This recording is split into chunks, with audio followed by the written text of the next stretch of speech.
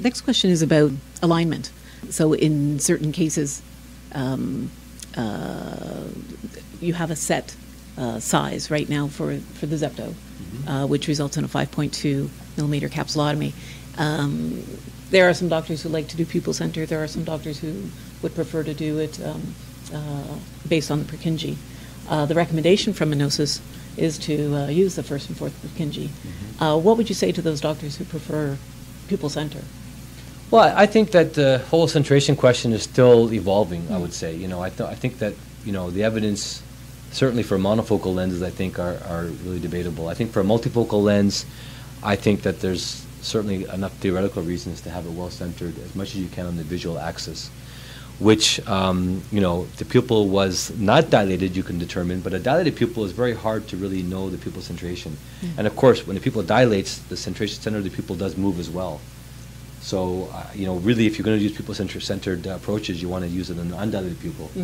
But an undilated pupil is different than a dilated pupil in terms of centration. So I really recommend using the first Purkinje image. That's typically what I use, centering an IOL or centering the capsulotomy.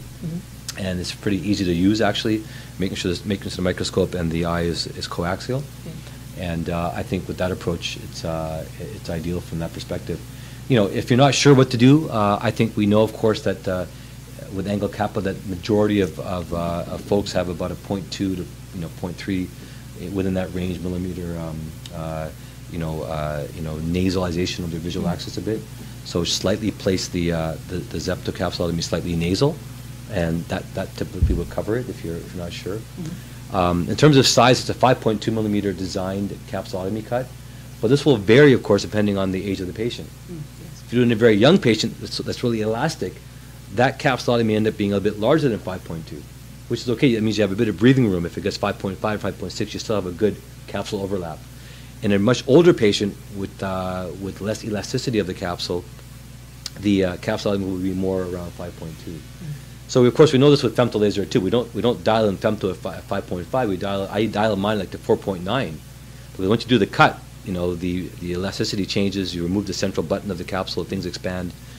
And we don't realize this when we do capsulorhexis, because when we do capsulorhexis, we're already puncturing the capsule is relaxed.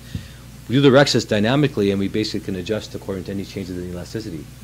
So, 5.2 I think works really well. As you saw in the videos, it provides a really good overlap. I think that's going to be good for the majority of cases.